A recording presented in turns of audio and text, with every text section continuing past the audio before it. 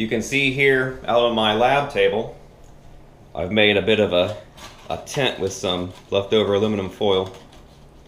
That's just to keep the humidity in, keep dust from settling on everything. And you can see I have two mushrooms. One smaller that I cut right off, and one a bit larger that I ripped right from the block and cleaned up any loose vermiculite. And the idea being that if you leave it a little bit more attached to there, the mushroom stays a bit more alive and sporulates a little bit harder. If I just take these off, you can see I just have a straight piece of wire. I'm kind of using it as a bridge. Don't want the mushroom or anything to touch the dish. I think it's one of the mistakes I had before where I kind of made the wire more like a bent shape like that sitting in, and then the mushroom straddling it that way, but you still kind of touched. And it's good to have the mushroom suspended above the dish, or the aluminum foil or whatever you're using. There's a variety of techniques you could do to get a spore print, but I find just doing it in a glass petri dish is the best. You can see the small one right over here made a good print. Again, I'm not going for anything really large print. And then the bigger one made a whole bunch right in this part right here. And I wiped out these dishes with alcohol before I did all this, and cleaned everything with alcohol. I didn't run the flow hood or anything like that because the moving air will blow the spores away. So I'm gonna go ahead and put a couple more clean dishes on top of these, and then we'll use the spores in these dishes to inoculate some agar dishes, as well as make some hopefully really good spore syringes.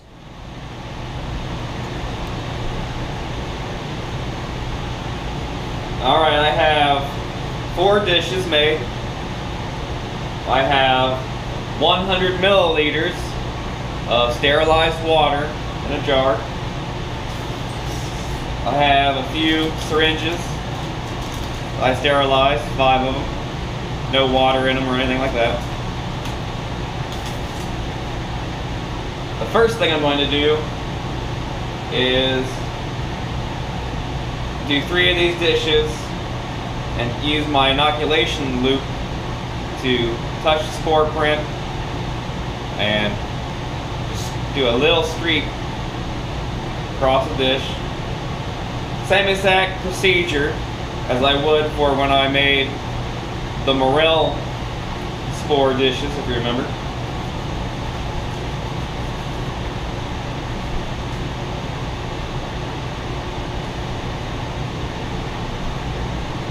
I got one of my petri dishes that I've used to collect spores, the one with the larger mushroom in it. So it's pretty thick to the one side, but I'm going to try to stay away a bit from that side. I don't want to get it really thick to do this. Push down here first.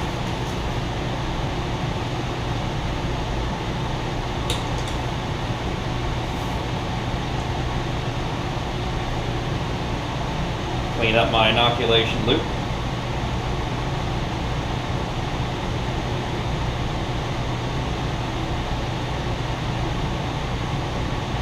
Now, like a dork, I forgot, or I didn't realize rather, that when I made these prints I used the large dish, which is the top dish, instead of the bottom dish. Because I thought, I want to use the large one so I have more area. But now, of course, I can't put the bottom dish in because it'll be nested inside unless I flip it upside down and then, do it all weird like that. So it'll be okay to store it like that because I'll just put the dish in and then tape it up. But I should have did it with the other dish. But anyhow, I'm gonna get my loop red hot.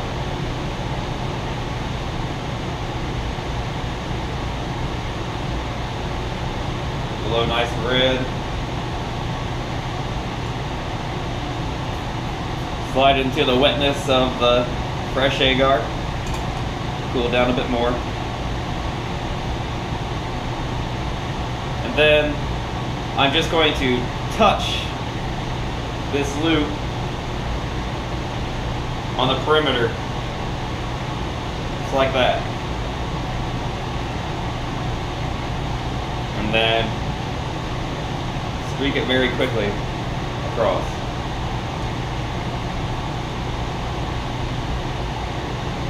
Now,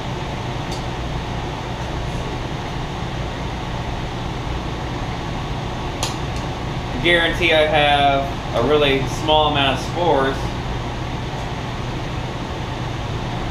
I'm just going to go ahead and streak this dish too.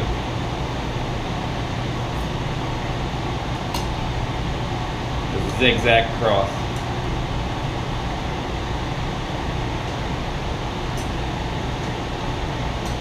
And then I'll do one more dish. Re-sterilize my loop.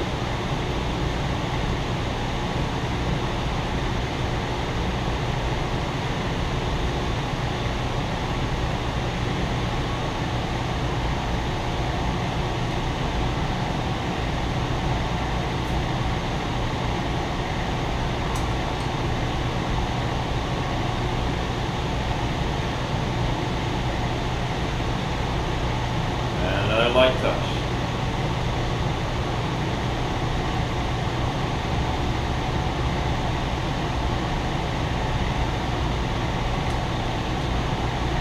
You think about it too, even if you accidentally got too heavy amount of spores on the loop, by the time it streaks down to the bottom, hopefully you get some mycelium and not bacteria down there that you can pull away from.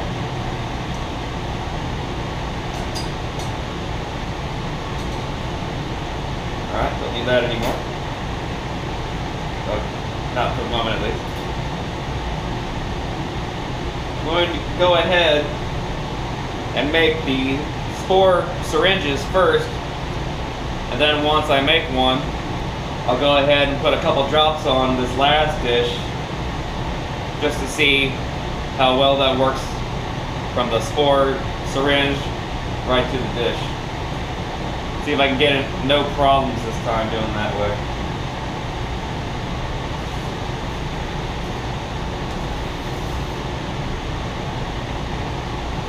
Slide that out of the way for a second.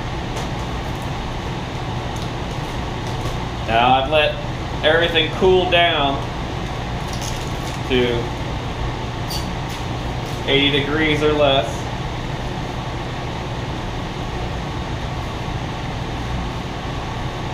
If you put your spores in hot water, it's going to kill them off.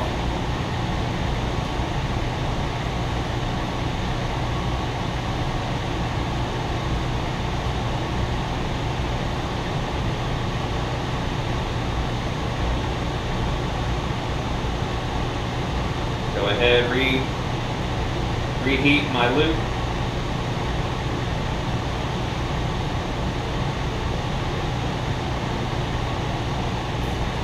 Give it a quick cool. Make sure there's no excess water on there. And then I'm going to do a little bit more than touch it. Just grab a very, very small amount.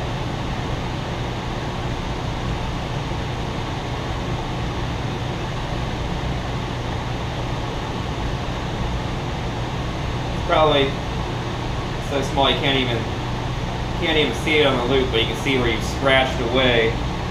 Now I can see it. It's just a very tiny amount. But once I swirl that around the water, the spores are going to disperse so much that none of them are going to settle out. That's what you want. You don't want your spores to settle out, it seems. It's not good.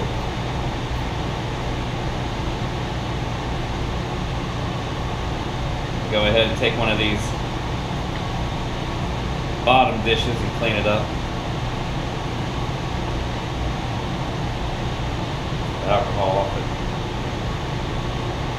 And then I'll And it's upside down, but no biggie. And I'll take some paraffin, go around that once, and then some masking tape over the paraffin, and that'll keep the spore print from drying out really bad.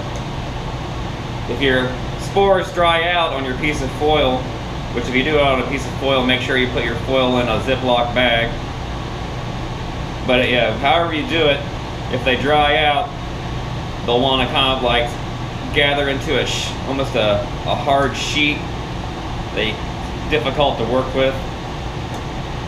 So, always best to do this with fresh spores so you know they're not dried out.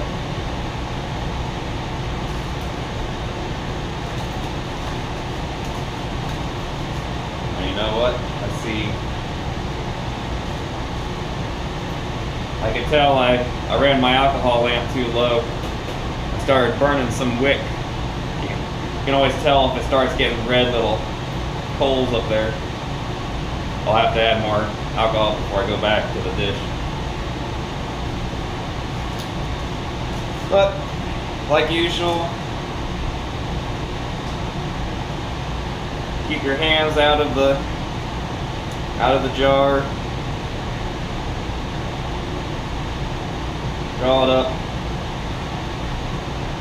I'd say too, now that I've had this, bad experience with syringes freezing in the refrigerator, make sure you leave a little space so the plunger, if it accidentally does freeze, the plunger doesn't pop completely out. But test your areas of the fridge to make sure these aren't going to freeze.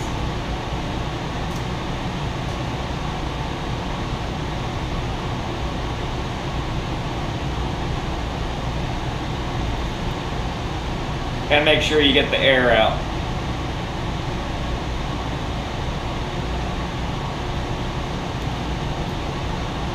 And make sure your needle is twisted on tight.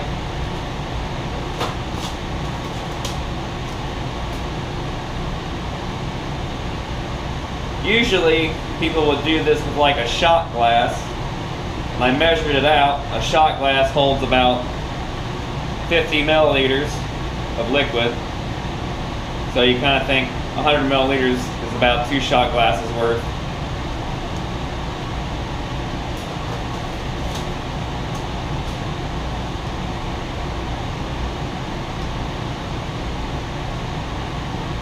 And actually, I don't even need that flame at the moment, because what I'm going to do is just put a couple drops like this right on this last dish.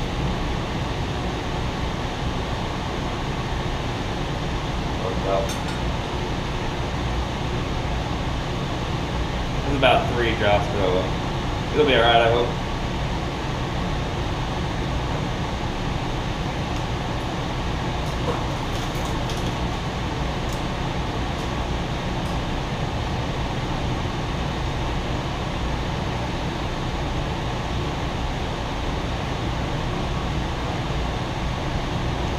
Alright, I'll label these up.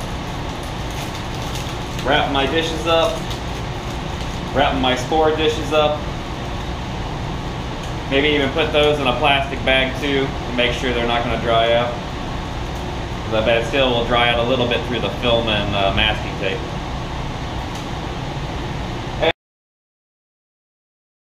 And then, hopefully 5 and 7 days, we'll see some spores germinate.